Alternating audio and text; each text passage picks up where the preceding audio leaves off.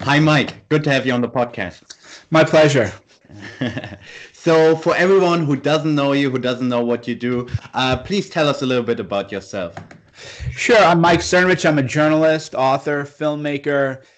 I know people like Hardy from the mindset world from way back in the day. That's actually it's probably what I care most about, even though I directly do it the least. I feel like indirectly, I do it every day because I show people what you can do if you apply the mindset principles to your own life.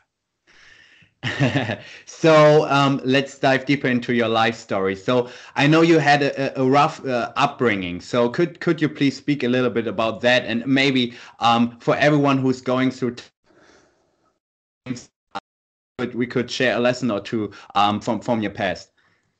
Well, yeah, it's no secret. I grew up in a poor house. It's all relative now, of course. I've lived in Vietnam and gone to Cambodia and other places, so everything is relative. But social status is also relative. So the way you feel is subjective, and it's based on the relative status of other people. That's something that isn't talked about often enough. And we were objectively poor by American standards, well below the poverty level. In the United States, there's a way to measure this. There's a poverty level, and we were, of course, below that, a family of six. My dad was a couple years completely out of work, and we were on food stamps. And when he had a job, it was maybe $10,000 a year. Now, Mhm. granted, that was, I don't know, 20, 25 years ago, but that wasn't even inflation adjusted. That's not really any money. Uh, And how could your family live on this? I think that's like nothing, right? right. Well, and a lot of families had to figure that out. Luckily for us, my dad was very devout Christian. No smoking, no drinking, no vices. So, and we had grandparents who my grandfather was a state trooper and he had a pension and he had a family side business. And so grandma and grandpa would sort of kick in and help out here and there. But yeah, it's a great question. There were four kids, one bathroom in the house, six people total, $10,000 a year. That's yeah. The math is kind of That scary. And doesn't work, right? yeah, the math doesn't work. And things that I didn't appreciate as a kid, but I do now. My grandparents, they paid off the mortgage on my parents' home, which is interesting to me as an adult for a number of reasons. One is it was $250 a month was their mortgage. That would be like a ton of money if you're making right $10,000 a year. Yeah. That's a full paycheck and change after tax. That's a ton of money. And secondly, as I'm older, I'm like $25,000 for a house, right? How is that even a mortgage, right? Like what the heck? So my grandparents definitely were major. We'd be in a lot of trouble probably if we hadn't had their support. Yeah, okay. So basically your grandparents were helping your father out, right? Yeah, but not day to day, but in the sense of Okay. my grandma always made sure we had a nice Christmas and they did pay off the mortgage. So you think if with no mortgage, $10,000, I think it's my dad's paychecks. I would see the pay stubs. They were $200 after taxes, and you get paid every week. So what is that? 800 a month, or uh, Yeah. it's mind blowing, right? I mean, it's Yeah. just I was always like a curious kid and would always look into things. And yeah, $205 a month. So he started at 850, then ended up making $12.50 an hour. And so after tax payment, $200 a week. Even 30 years ago, that's not any money. Yeah. But I guess without a mortgage, and we didn't take vacations. We never had a house that was, nice. We couldn't take trips anywhere because the car might, my stories, and this is probably true of most people in America who grew up poor, is your car breaking down is like a thing. Is the car going to start when you get in there? There's like a sound it makes when You're the ignition. flirting, right? Yeah, Yeah, it works. yeah. When your ignition won't turn over, and then if you drive Your car, you might make it an hour, but then it might just break down on the side of the road. Oh, shit. Yeah. And these are the day-to-day. This is the thing about growing up poor is if you haven't grown up poor, or if you're like me and you're not poor at all anymore, you just the day-to-day things like that. Will my car start? Well, no. Well, if your car doesn't start, there's a whole cascade of events. You can't get to work. You can't take your kids to work, or you can't take your kids to school. It just sets off a whole spiral. Now you're late for work. How many times have you been late for work and you lose your job? There's a whole cascade of events just for something very basic like transportation, right? Everywhere you look, because in America, you're not going to starve. And that's why I think a lot of people in America are a little glib about poverty. They go, oh, well, nobody's starving in America. And yeah, that's true, and that's great. And I've been to places where people are still broke, right? Yeah. Yeah, I've been there, but there's no way to ever get above your station in life if you don't know if your car is going to start. It's just any number of minor frustrations. You're always on the precipice of one shocking event, one family illness, one sickness, one job loss, one something, and you're completely homeless at that point. So you could you also please speak a little bit about your childhood, because I also know you were bullied as a kid, and you had a tough time in school. So maybe you could teach a lesson or two about this whole bullying thing and in your childhood. Well, yeah, I had kind of everything rigged against me as a kid, probably. I wasn't black in America, which is a little different. So, right. Other than being black in America, I had a pretty rigged. Childhood asthma, was fat, poor. So the unholy trifecta. I had it all. And bullying is a weird thing because you never know why. Like, why me, right? Just my number came up. There was no reason. There was no why to it. When you're a kid, you try to think, why me? And there was no why. It's just your number came up. It could have been the other kid. It could have, there were 10 other kids, probably more bullyable than me. I wasn't even the most bullyable kid out of all of them, right?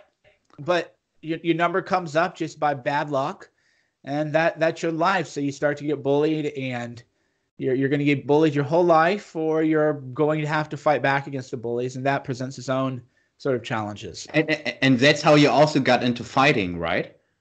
Yeah. So my dad, as poor as we grew up, you never hear me criticize my dad, even though he's probably objectively worthy of criticism. Like, why didn't you, my dad has a high IQ like me. Like, why didn't you figure out how to start a business? Or why didn't you figure out this? Why didn't you figure out that? Why didn't you hustle a little? Objectively speaking, I could probably find many, many criticisms, but I just view it as he was like everybody in the world programmed, and he was running a program that was an entrepreneurial. You didn't know that you could learn to be an entrepreneur. You either had business sense or you didn't. And no, that isn't really it. I remember comparing mindset, right? Yeah. Yeah, you run that. And so my dad did the best with the software that he had. So I've never really complained about him. So he took me to martial arts, got me into martial arts, which I didn't take that seriously, but then took more seriously and started fighting back a lot. So you could also tell us a little bit about your 20s, because I think your story in your 20s is also amazing. You were reading a lot of books. You were in the army, right? And you eventually became a lawyer. So tell us a little bit about that part of your life, because I really think it's fascinating. Yeah. So okay, so that's a good one. For a number of reasons. Because it shows like a pattern, I guess, of life, which is to this day probably why I'm very compassionate to people, but also not. Is I just, as a kid, I figured this stuff out reading books in the library, right? Like, there was no boxing coaches where I grew up, so I remember specifically reading a book, Better Boxing for Boys, and it was just some little thing. Here's how you have a stance. Here's how you throw a punch.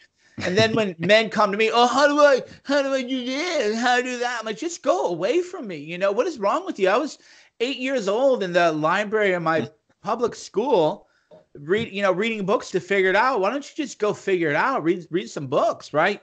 There's endless material now that you can learn from. And so as a kid, I just read books and I read magazines and I did what the magazines said, or the books or whatever. They struck me as credible. Maybe that now what we know about fake news and everything, maybe that wasn't the best approach, but at the time it seemed credible. All this stuff worked. And you'd follow workout programs and everything. And you realize like your body got tougher. One thing you learn about people is just how afraid everybody is of being hit. The first time a person's hit, they go into like anaphylactic shock or something, right?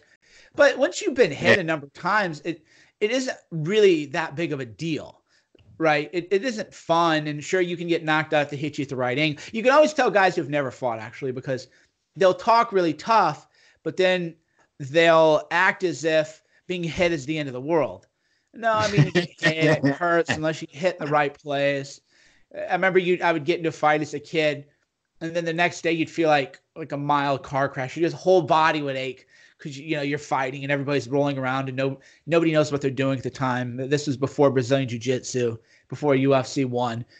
And I just learned that, okay, if you condition your body, first you have to condition your mind to face fears. And then you have to simultaneously, you're conditioning your body to withstand pain. But that means you have to condition your mind, because your mind is what limits your pain perception. Your pain perception says, oh, that hurts. Well, okay, yeah, it hurts, but you're like 10%. We're not even in the ballpark yet, right? We're still warming up here. And then your mind has to learn how to push through the pain.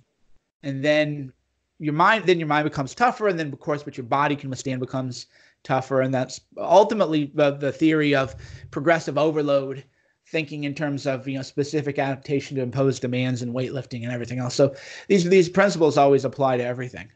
So basically, you always were like very curious about several topics and a lot of things, right?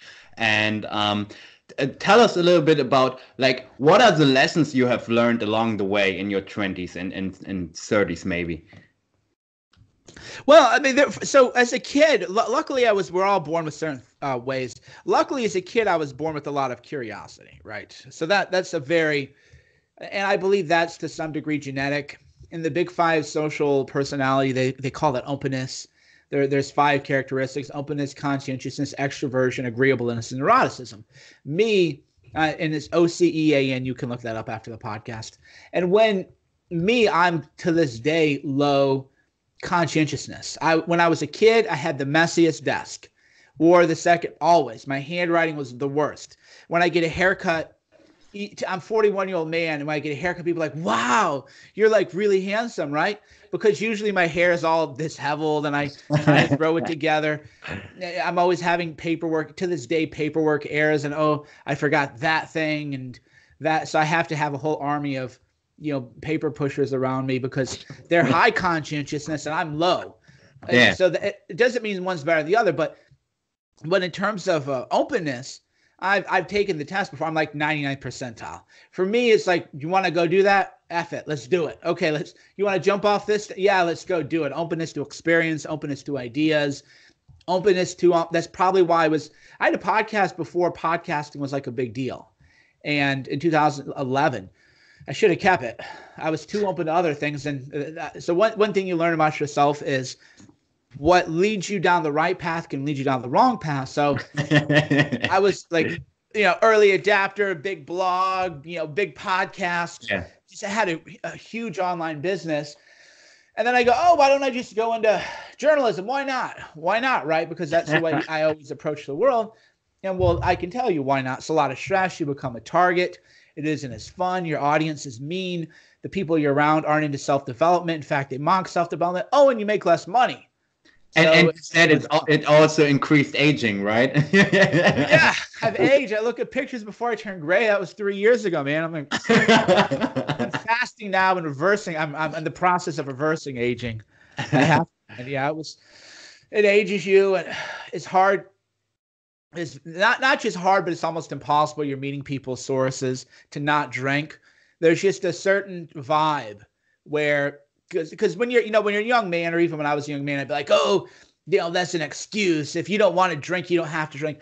If you're getting good stories out of people and they're buying rounds and you got that camaraderie and stuff, You better not be drinking Diet Coke. Sorry for you. That's just Yeah, it doesn't work like that. Yeah. yeah. I wish it didn't, but welcome to America. Whereas the mindset stuff, you go out with guys. If you tell people, I don't know, I'm drinking freaking clenbuterol or something, they'll be like, oh, enjoy. What? I'm juice fasting. I brought my own green juices. People would be like, cool, man. You could do the most weird oddball things and nobody would care. But in the real world, if you're not conforming to social norms, which does involve drinking and eating and everything else, you immediately become kind of a freak show or an outcast. Oh, And you don't target. Yeah. yeah. It becomes like everything becomes a thing. Oh, why are you eating that? Why'd you bring your own food? Because I'm fat. You're not fat. You look fine. I'm like, I know, but in my world, I'm fat. In the world that I live in, I'm fat. And in the real world, I look great, right? But everybody go, no, come on, do this, that. So it is hard. I actually said I have a lot of them to their level, right? Yeah. Well, yeah, just everybody has their customs and norms and more. It's just like you see the guys at the gym with the 1 gallon jug of water. Nobody needs to carry around a jug of water in the gym, right? You don't need to do that, but to them that's just totally normal. It's just or I'm drinking BCAAs during your workout. No, you don't need to do that. Come on, man. Yeah, but that's normal. So if you were like, nobody would think you were a freak show. But if you brought BCAAs, to Washington D.C. and you're meeting political people about news stories, man, like this. What is this weirdo? Right? Who the hell is this person? You would be ostracized immediately. And in life, conforming in a strategic way is how you get the best information. So basically, in your 20s, so let's get back to your 20s. What would be your advice? Because a lot of people currently listening to the podcast, like, what were your own mistakes in your 20s? Things you have regret, and maybe speak to the habits that were like very good for you, and might be good for our listeners also. So, well, the only mistake I probably made. Well, first of all, I don't know that I made that many, because when I was at 20s, I was young, gunning, and super ambitious. If anything, it would be like the mistakes I made over the last 5 years. What would my 25-year-old ambitious, self say to myself now?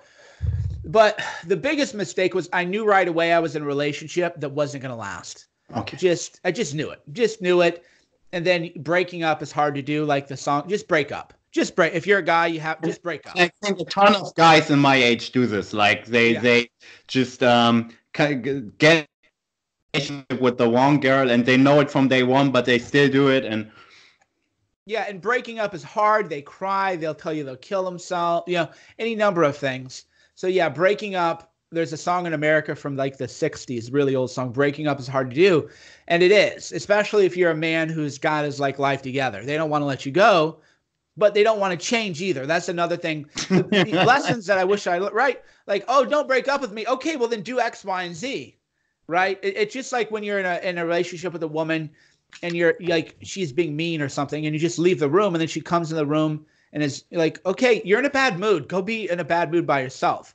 And then you're in a car, they drive away, and then they're like trying to chase you down, and just go be. That's why when I'm in a bad mood, you know what I do?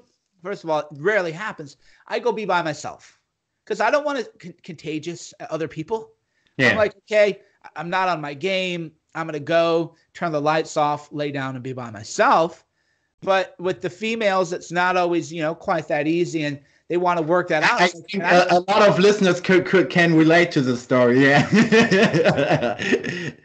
And in terms of relationships, I never had a scarcity mindset because I was like, women would make it known pretty clear that they were interested in me. So a lot of guys, they really have to, I have a lot of blessings, 6 foot tall, broad shoulders, a lot of good things going for me. So it wasn't even a scarcity mindset. It was just in terms of you got to realize a lesson to the men out there. They're going to be okay. Like they'll find somebody within a month. If you're with an attractive woman and you feel like, oh, I don't want to break your heart. No. She'll be so fine and good to go within a month. Attractive women don't remain single that long anyway. So I wish somebody had told me a number of things. One is As a man, you're not in your peak till your late 20s. 28 to 36 is going to be prime time. I'm 41 and still, if I were single, I wouldn't be having any problems at all. But it's still not as good as when I was like 33. It's just not. Right. So just know prime time is 28 to 36. So if you're 25, why would you settle down? You're not getting the best that you could get. The best that you can get is when you're like 34. Then you get the best that you can get. Don't do that. But I don't want to break anybody's heart. She's going to be fine. And then, of course, men who are like, well, what if I don't find anyone else? I just don't have time for those people. They can go on the incel forum to something, go cry to somebody else. I don't care about that with that kind of thinking. So basically, one big mistake that people do in their 20s and 30s is they get into the wrong type of relationships. What are like other common mistakes, or maybe mistakes that most people are not even aware of? So speak a little bit to that, and please give your best advice for people in their 20s, mid-20s, and yeah. Well, you need to have a better social circle of aspirational people. If you're in your early 20s, odds are you're not going to be around billionaires, right? And if they were, it'd be a rich kid Instagram. So it's a different thing. But there are people who are aspirational who aren't. People who are trying to pressure you to go, let's go out and get drunk or whatever. You should not be drinking in your 20s. You should not be getting drunk in your 20s. You should be reading books, learning skills. I wrote I don't know if the article's still up, but years ago I wrote one, and this is what you should learn you don't learn in college. You should be reading, Ben Settle's book on copywriting, Dan Kennedy, Jeff Walker's Launch, James Altucher, Choose Yourself. Great. People like Gary Vee stuff never really resonates with me, but but for a younger audience, maybe that resonates with them. You need to be at the gym. You need to be grinding all the time. And you can party in your 30s when you can just pull out the card. Oh, I can't get in, can't get reservations. Well, I'll just get a table, right? Because $1,000 for a table just isn't like a thing, right? That's where you want to be at life. And like when I would go to Vegas with my friends in my early 30s, we'd go into excess or whatever and just, okay, we want a cabana, minimum 1,000, you're with other successful people. So it only ends up being a couple $100 each anyway. It doesn't even end up being a lot of money, but you're not stressing about it or checking your accounts and whatnot. And that's what you want to be aspiring to. And not in your 20s and drinking 75-cent beers or dollar beers or euro beers. Like most people in their 20s have their priorities backwards, right? Because like in their 30s, they try to make money and they try to live to the good life or try to have the good life. And in their 20s, they're all about dating and partying and women and just wasting their time, basically, I guess, right? Yeah, there was an article I wrote many, many years ago. Don't waste your 20s because your brain is called neuroplasticity. It is a biological reality. So at my age at 41, I'm a very wise guy. Well, why am I a wise man? Because when I was in my 20s, it's compounded interest, all the knowledge I learned, everything I learned, all the skills I acquired. And they synthesize as you get older. But if you're not in your 20s reading every book of math, because your brain just takes in information, you learn new skills faster. Everything is fresh. Everything is new. And then as you get into your 30s, 40s, 50s, you can still learn, but it's a different process. Your memory isn't going to be, your working memory isn't going to be the same as it was when you were 20s. But if you have everything loaded in your mind, then like me, I'm great. People my age say, oh, I feel like I'm losing a step or this. I'm like, I don't. But then again, in my 20s, I filled my mind up. So for me, I'm not. And, if I were in my 20s, always working out, eating healthy, juicing, right? Yeah. So. Yeah, if I'd been in my 20s not learning things, then maybe I would feel that way. But instead, I'm always like when I pause. That's why when people meet me in real life, it takes a while to get used to me because I'm not really looking at you. I'm like always looking in my mind. Reverse, like so most people look out and mind is always looking in. And I'm always looking in, like retrieving information. Yeah. But you have to have information to retrieve. If you have the information, right? Most people haven't, right? Right. Yeah. You need to build, especially when you're young and fresh and your mind is sharp. You need to load everything that you possibly can because you're going to be going into that well of knowledge for the rest of your life. So I think your advice is amazing so far. Like let's give our listeners something practical, because I think like you're also a big fan of Lindy books, like reading Nietzsche and Ayn Rand and Emerson, and speak a little bit about like good books you would recommend to our listeners. Yeah, I used to have a reading list, and I should dig that up. But you want to read across genres. Definitely you want to read across genres. So you want to read a good fitness book. You want to read good fiction. I like Neil Stevenson quite a bit. The Snow Crash is a great So book to fresh, yeah. read. Blood Meridian is a great book because it's a book about the primal human experience.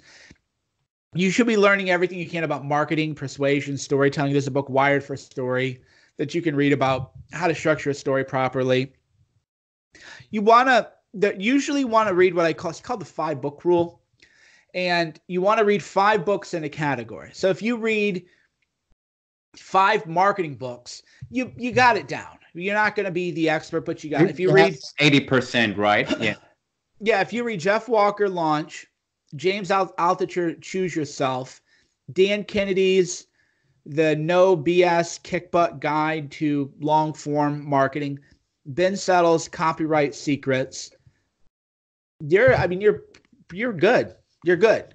Like you're good. You're not gonna be that. You're good. But then if you read that, and then you read 5 great works of fiction, so you read, say, Snow Crash, Blood Meridian, Catch 22. We'll say Crime and Punishment, and then you want to read something from the female genre, Interpretive Maladies. There you go. That's a good one.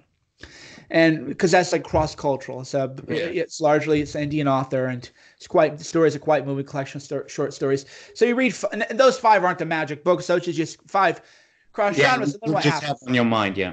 Yeah. So now you know marketing, because you read Dan Kennedy, Ben Settle, Jeff Walker. And then now you know storytelling and good fiction. Now you know how to compel a story. And then you learn, okay, I need to learn persuasion, specifics of persuasion. Then you would read Milton Erickson, My Voice Will Go With You. Great Jerry book. Spence. Very great book. Yeah. Yeah. Jerry Spence, How to Argue Win Every Time. A couple of John anyway. Adams. Yeah, you get the point. You read 5 there, and then now you say, okay, I know there's a methodology to persuasion. I know what a beautiful, moving story looks like. To compound, right? Yeah. And then, and I know how to market. So if you can tell great stories, you know what persuasion is, you know how to market. Because you might read a book on persuasion, but the book on persuasion by Milton Erickson, My Voice Will Go With You, that won't tell you that you need to have an offer and a call to action. The offer needs to be a converting offer. See, if you read just the marketing books, you won't know about Milton Erickson, but you'll know, okay, there's a structure. All right, there needs to be a call to action. There needs to be an offer. Is the offer converting? Why isn't the offer converting? Okay, and then I've read great works of literature, so now I know how to tell very human stories. I know how, when I'm marketing, to create that human connection to people, the vulnerability, the plot line, the antagonist, the drama, the conflict. And not just that, you can do that in 6 months. 6 months, right? That's why I get, guys, life is for me, Mike. Yeah. How about you read some books, shut up, go to the gym, leave me alone. Just do that. And then because the kinds of questions I expect from people is, hey, I started a business. I put in $5,000. I haven't made a single sale. I'm freaking out. What can I do? I'll be like, oh, okay, now we can have a conversation. We can have a conversation. Okay, so what's your business? What's your website? Okay, here's this. Or how do I start a blog? Go away. I literally tell people, I'm not your Google, right? yeah. I'm not at the level where you can read all that for yourself on your own time. That's not the level we're talking about. And if you just do the reading, then you'll say, okay, I start a website. What's wrong? And then I'll read your website and I'll say, well, I mean, it sucks. It just doesn't look good. Then go read graphics design. What looks good? And everything you're learning is building on everything else that you're learning. And then you end up not knowing everything, but you have a large experience and understanding of life. Great.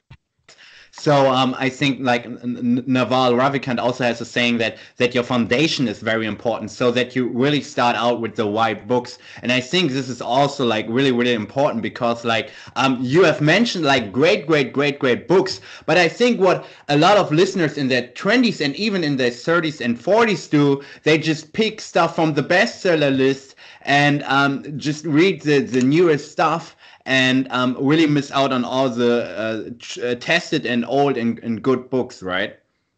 Yeah, you need to have a broad understanding of the world. You need to read the great works of philosophy. One of the best books I ever read, 19, The Great Dialogues of Plato, because you learn the Socratic method. Well, why? What do you mean by this? What about this? What about that? Well, you said that you don't like this. How do you go there? Do you find the original premises of the people's beliefs in the world? And then you learn the boundaries of reasoning, like a reductio ad absurdum, and not everything. You can't always find the first cause, but you learn that inquisitiveness. What you claim, that's why I'm so good with the media, because they'll attack me with something and I just use the Socratic method. Well, okay, you claim that I've posted a mean tweet. What about these 5 tweets? And they go, how dare you ask me about those 5 tweets? And I would say, well, but they are relevant, because underlying that question is an accusation, and underlying that accusation is allegedly a moral rule. And the moral rule is you can't say these kinds of things. Okay, fine. But why is that moral rule not being applied elsewhere? So that's the way I always engage with the world, is in the Socratic method. And you learn that the great dialogues of Plato. It's not even a hard read. You read Nietzsche and you start just examining the foundations of morality, right? And who created the morality, and who does that benefit? Does the moral rules benefit you when other people aren't applying them? And you read your Aristotle, the Nicomachean Ethics, about just how to think and how you define your terms. What is the good life? What is happiness? Who is a good man? What is a virtuous man?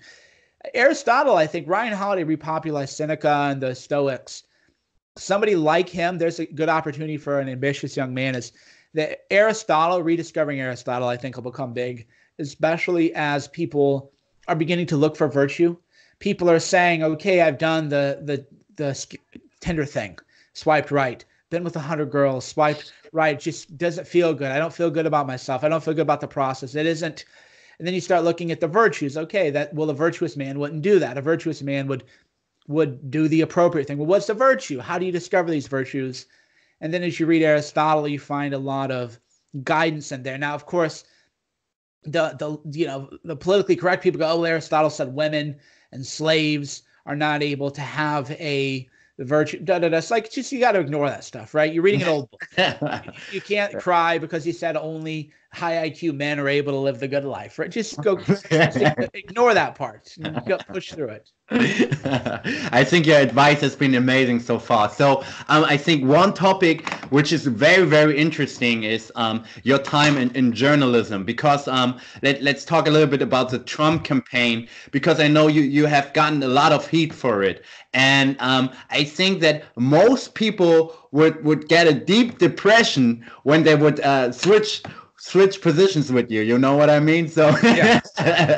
So speak a little bit about your mindset in this area, and maybe you could also speak how your time in the army and as a lawyer maybe have helped you in during those hard times, right? Or hard, you know what I mean? Yeah. No, psychologically, being a prominent Trump supporter, which isn't how I position myself now, but I was for a time. Psychologically, that was among the most difficult challenges of my life. Exactly. Because it's a psychological onslaught. If you shouldn't care, but you do care. We're all plugged into this brain, right? Yeah. Like, who cares? Somebody's calling me a bad name or made a video of me. Who cares, right? But when it first happens, it's a novel experience. And there was a time, I think it was February 2017, where I just collapsed on my bed, and I felt like just the weight of the world upon me. And then I just got back up because of all the mindset principles. So for me, there's a lot of people, I don't want to name names, but you notice that most of the people who I've been around over the years have broken down, right? I'm still here. Nobody would have said, how is this guy still here? Well, because of all the mindset stuff. Anyone else would have been completely broken. by what That's was what I going mean. Exactly. Most people would be in a deep, deep, deep depression, right? So Yeah. And I was for like, I don't know, 45 seconds. I just lay there and I really did feel Nietzsche has a point of like the weight of the world and gravity. He has a very poetic line. I maybe in Zarathustra, but I found that I felt it where I felt like I was literally being pulled into the bed and all of my body was just collapsing upon itself as if I'd weighed 1,000 pounds. And then the mindset kicks in. Then the mindset training kicks in. What are you going to do? You're going to sit here and cry yourself to sleep, bro, right? That's the way you start to, what am I going to do? Sit here, I'm going to cry, be a little baby. People rely on me. I have audience. People, I have to look strong for my people. I can't look weak. I have to show leadership. So then you have to get up and then the mindset training kicks in even on a meta level where you say, this is a great opportunity for me to face a new challenge and overcome it and live a life most people, like I've been on 60 Minutes in front of 15 million people, won that exchange. I've been profiled in every major American publication, foreign publication, you name it. And it's usually not nice, glowing profiles. And I thought, how many people in their lives will ever be able to say that they've done this? So this is my way of using the mindset principles to face new challenges. And then I pushed through it and got through it. And it's been pretty great ever since. Ironically, the reason I've been getting out of media and journalism is not the attacks from the media anymore, just the ingratitude from the people that I sacrificed so much for. Just the, what have you done for me lately stuff. Whereas people like you and people who listen to this podcast are like great guys. So I can talk to people like you, or I can have ingrates yell at me and scream at me and attack me. So I got out of politics and media, not because of the attacks on me by the media or whatever. Ungrateful people, right? Yeah. So you make it look so easy, my man. Give our listeners the secrets to having the right mindset, right? I know they should read your book, and I recommend to everyone to purchase Gorilla Mindset. I think it's a fantastic read. I've bought it like 2 or 3 years ago. I don't know when you've published it, or like 2015 or when 15, yeah. So it's a very, very, very great book. But let's give our listeners something practical. So yeah, what would be your advice on having right? I know we can only give them the big picture, right? And speak a little bit to that. Yeah, so Gorilla Mindset is two fundamental divisions within it, two divisions within yourself. Defense, offense. Most people, you have to just learn how to play defense. Okay, my life, I'm depressed, I don't know what I'm doing, I'm sad, I'm angry, I'm lonely, I'm jealous, I'm whatever, I'm a flawed person. Well, you have to learn how to get through those first. Same thing with when the media attacks you, you have a novel experience. You just got to survive, right? So the first thing you have to do is just the number one way to just survive is you just reframe everything. I'm being attacked. Oh, well, what a great opportunity for me to know what it's like to be attacked like this. What a great opportunity for me to challenge my mind and body in new and unique ways. Everything to me is just what a great opportunity. That's how I wake up every day. Anytime, because I haven't had an easy day since 2015. When I was living with Victor Pride, it was an easy life. The blogging life, I should go back to that. It was sitting in Thailand, drinking beer, right? worked for 2 hours a day. It was utopia. I don't know if it would have remained the Shangri-La forever, but I would. We all miss your old blog content, right? yeah. I would wake up, get on a motorbike, 20 minutes to a cafe, drink pour over coffee, write for 2 to 4 hours, close my laptop, and then whatever. Sounds like heaven to me. It was, yeah. Why did I leave that? Because I didn't know I was an idiot. It was like I said early on, is I'm too open to things. Like, oh, why don't I just go into this political world? What could possibly go wrong, right? Well, everything could possibly go wrong.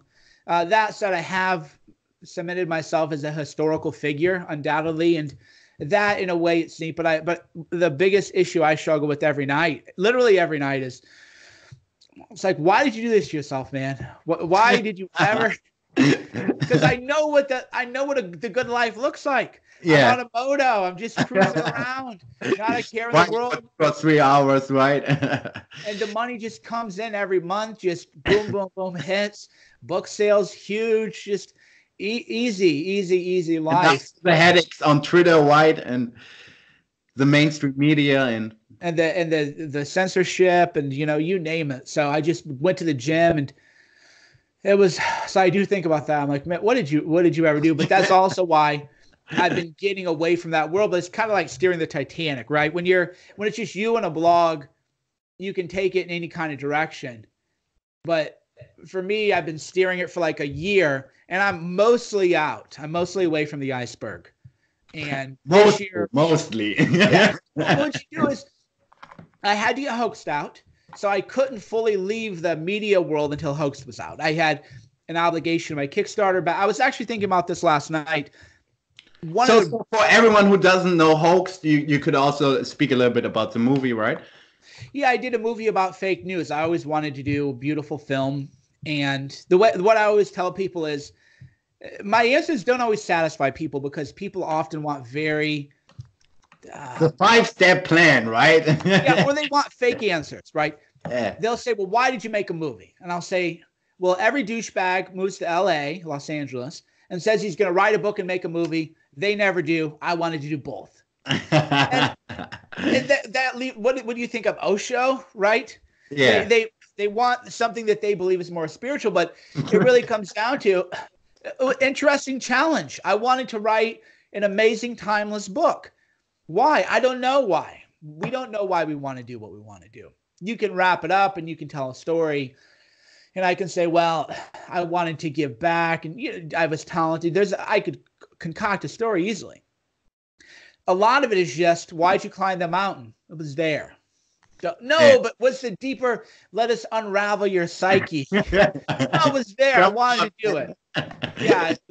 Same way with hill sprints. I see a hill. I run up it. Halfway up, I'm about to die.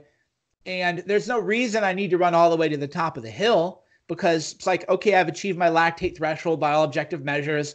I push myself, but I'm like, I'm not going to stop. I don't care if I'm falling over, right? I'm going to go to the top of the hill. Same thing with all this. And I wanted to make a movie, a beautiful movie, a movie on fake news, which I did. But I couldn't leave the media world before the film was out.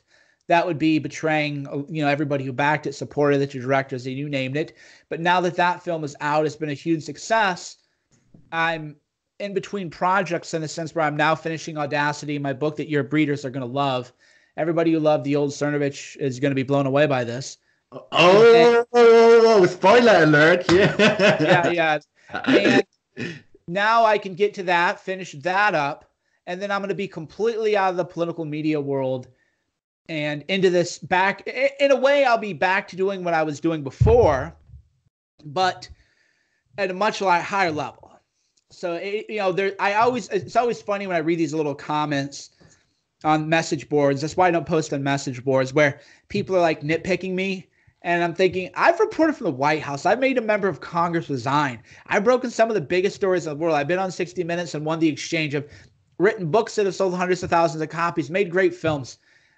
I don't want anything to do with these little, they're such low-level people, they don't even know what a high level is. Yeah. They don't even know what peak performance is. But now I can come back, and the people who are real know, okay, you're not just some guy, not that they ever thought that, but if you ever thought I was just some guy on the internet who could write cool things but wasn't really living it, well, okay, F-U-C-K-U. Anybody who's a doubter now can go away. So you have already spoiled your upcoming book. So speak a little bit about your upcoming book, Audacity, and also maybe you could share like the 2 or 3 big concepts of the book. Yeah. Yeah. So Audacity is how to go from nobody to somebody, and I'm going to do what you should never do, which is I'm going to do 2 volumes. The first volume is 100% mindset. The second volume is 100%. We're going into the weeds. How do you make an email list? What's the call to action on your email? What is just into the weeds of online and offline business? So if you have an online business or offline business, you'll read this and think, I had no idea about that. I didn't even know about that. I didn't even think about that. But not everybody needs that. So some people, they just need believing in themselves and realizing the power of believing in yourself, the power of storytelling, the power of narrative framework. And they're going to read volume 1 and they'll be fine. Other people, maybe they don't even need that. Maybe they're just saying, oh, I have my books aren't selling like they should. Why not? Well, do you know how to do an opt-in offer? Do you know how to do a funnel? Do you know how to give away a free PDF of your book chapter and get people on your email list and to read the first chapter? And then if they've read it, well, I had no idea. Most authors don't have any idea. So maybe you have all this stuff already and you're good to go, but you don't even know what a sales funnel is. You don't know what a call to action. You don't know anything. And they'll read volume 2. And then people like you and people like me, if I were your age, I'd read volume 1 and volume 2. Yeah. So I'm going to release it, 2 books, 2 different covers. First one is going to be Guerrilla Mindset on steroids. And then the second one will be, because Guerrilla Mindset was very much a practical how-to guide. It wasn't a motivational book. I don't think you read Guerrilla Mindset and you feel motivated, right? I feel like you read it and you're like, oh, holy. Practical, something you can immediately use, right? So yeah. It's like a manual for your mind. You read it and you're like, okay, yeah, I never thought about that. I'm going to do that. But you're not like fired up, charged up. Yeah, let's go do a great thing. Yeah. You don't read Guerrilla Mindset before deadlifting, right? You read it at a different time. But Audacity is just like, come on, come get some. Here's how to do it. Okay, great. So basically you're giving all of our listeners and your audience the blueprint on how to be someone, right? Yeah, how to go from nobody to somebody, which, yeah, I love that title. Everybody I've talked to loved it. Nobody wants to admit they're nobody and want to be somebody, but F you. Admit it, you do. Yeah, you, right? Of course. Yeah. If I wanted to lie to people, I'd be doing politics, right? Just admit it. And it's catchy. It has yourself, right? Yeah. Yeah, I don't have time for people who are like, well, I don't know. Yeah, you do. You want to be somebody. Everybody wants to be somebody. And that somebody doesn't mean, international level, but you want to be somebody in your own life, in your community, in your family, in your school, in your church, wherever you are. And that's what we talk about the book is. My advice to young men listening to this is I would not advise you to do what I do and to play the game at the level I played. It's not that fun. It's not worth it. I would advise you to play the level of the game I did when I was 36. I just had a good thing. Why did I blow that, right? And the flip side to that is those guys get bored. So you never know, too. You can never, like Tim Ferriss, I sometimes watch videos and you can tell his heart's not into it. He's kind of phoning it in. Here's 5 life hacks. And there isn't that just raw hyped. And that probably would have happened to me too, where, hey guys, we're going to talk about how to get motivated about life. So I don't even know that I could have remained at that level. But that said, when I was just some guy with a blog, I actually made way more money than I do now. So, oh, really? And there was a golden age of blogging. I don't know that anybody could do it. Crazy. Yeah, I had that juicing blog. Much smaller, right? There weren't that many blogs. Nobody really knew how to do affiliate marketing. People weren't on social media, so people would read blogs. It is hard to get people, even with a big Twitter following like mine, it is hard to get people off of social media onto another platform.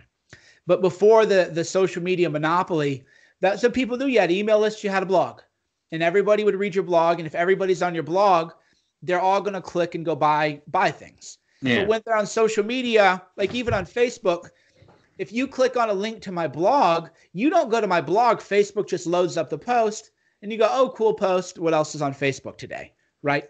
Completely changed. And moreover, my audience is 10 times bigger, but it's not a converting audience. Okay. It was, tell me the latest scoop in the White House. Well, those people aren't going to read Guerrilla Mindset. Yeah, right? They don't buy shit, right? Yeah, exactly. It's a deadbeat audience. I've told them that. And then they get mad that I call them a deadbeat audience. And they're like, how dare you? I'm like, I don't need your votes, I don't need your deadbeats. I don't want anything to do with you people. I only want people who just wake up and like they want to get it. And then, of course, to me, it's like, come on, Gorilla Mindset's $9.99. Shut up, right? Leave me alone. They go, oh, you're monetizing the Trump base. Oh, God, no. Those people were never wanting to be better out of life. They want to complain about, you name it who. And then, of course, the left is the same way. They want to blame about, everybody wants to blame someone else. It's just a different group of people that you want to blame. And the real, butt kickers or whatever we're back in the golden age of blogging, and they just wanted to make it happen in life. And so the audience was much smaller, but it converted way better, right? Yeah. So I think this episode was so amazing. I'm so grateful for you being here on the podcast. At the end, I always ask 2 personal questions. But before I ask those 2 personal questions, I would love to hear your best advice on building a personal brand long term. So just well, your personal brand is, you can only write about what you're doing, and that's why a lot of people, they get stale. They don't do new things in life. And then there's a new hot up and coming person who's the it kid, so to speak. And if you want to build a personal brand, you have to, I can't remember who said it, but they said either become a writer or live a life worth writing about. And as a personal brand, you're doing both. You're writing about a life worth writing about. So I see a lot of these people, I want to do like a personal brand, but they're just living very boring, mediocre lives. They're not pushing themselves. Nobody wants to read a mediocre, boring life. You have to really push yourself, really challenge yourself, and you have to write about your failures too, because that's part of the process. I've written about, mistakes. Plus, people love what I call mistake porn. The 10 biggest business mistakes I ever made. That's going to get way more clicks than why I have hot women all over around me all the time. People really love that mistake porn. And if you're building a personal brand, you have to be authentic with your audience, and you have to be fully transparent. So I would say you have to write about a life worth writing about. Okay. 2 is you have to be open and transparent. 3 is you have to be authentic. Great advice. So before we jump into those question, where can people work with you? Where can they find you? Where can they buy your books? And well, the best place to go is just Cernovich.com now. Everything's there. CERNOVICH.com. You can find the links to Host and Gorilla Mindset, and I have a master class which was really good. I need to set up speaking of mistakes, I released a master class and it sold well, but I never created an affiliate program for it just because I was so busy with like so many other things. But that's a mistake, right? It's a huge mistake, but that's why in Audacity Part 2, Volume 2, it's like a checklist. Okay, it doesn't take that long to create an affiliate program. It takes 30 minutes, but you get in the mind, okay, I got it, I'm out, I'm running and gunning, I got this other thing going on too. Like, no, you got to do an affiliate program, but most people maybe who release things don't even know what an affiliate program is. Yeah. And so there's a number of things, even when you play the game at a high level, things fall through the cracks. So I have a mindset master class, which people have loved, and it sold well. I haven't even hardly promoted it. A lot of people don't even know I have one. And you can find all that at Cernovich.com. Guy, make sure to check Mike's stuff out. So the first question would be, what have you learned in the last 2 years that excite you the most? And it could be like about health, about fitness, about personal relationships, about your business. And some guests have shared like something deeply personal. So just feel free to talk about whatever you want to. So what have I learned in the past 2 years that excited me the most? Yeah. Probably that the hard work does pay off. And what I mean by that is when you're creating something like a film or writing a book or releasing a new project or reaching a new level, it isn't fun most days. It's pretty demoralizing. You're going to be full of self-doubts. Why am I doing this? I could have just done something else. This is absurd. What am I doing? But the hard work really does pay off. And that's something you don't appreciate when you're young, because you don't see the results for years and years and years. So you're like, oh, I read 20 books this year, but I'm still broke. Well, I know you might be broke for 5 more years, right? You might, or I don't know my purpose yet, or I'm still not. Yeah, it takes 3 to 5 years to have a really nice body. And then that's if you're really training hard, which most people aren't training hard. Or you are black. Yeah, exactly. Black athletics. I can't say that. Boy, I'm in trouble now. Yeah, the hard work does pay off. And in terms of making it, I always think, which people have to know, especially, which again is harder when you're younger, is when you make it, you forget all the bad stuff behind you. That's why when I think about, oh, I grew up poor, bullied, or what, I don't even think about that stuff anymore, because your mind becomes like rewired, and then you tend to enjoy what you have. And when you're not making it, though, you tend to focus on all those negative events and experiences. So you might not make it till you're 40 or 50, till you're 60. I don't think I fully made it yet, because there's still things that I want to do. I think I've done okay by objective measures. So Well, you got high standards, right? I'm always thinking in terms of, by the time I'm 50, I want to have written a great novel, not a good novel, not a good story, which I could do right now, a great novel.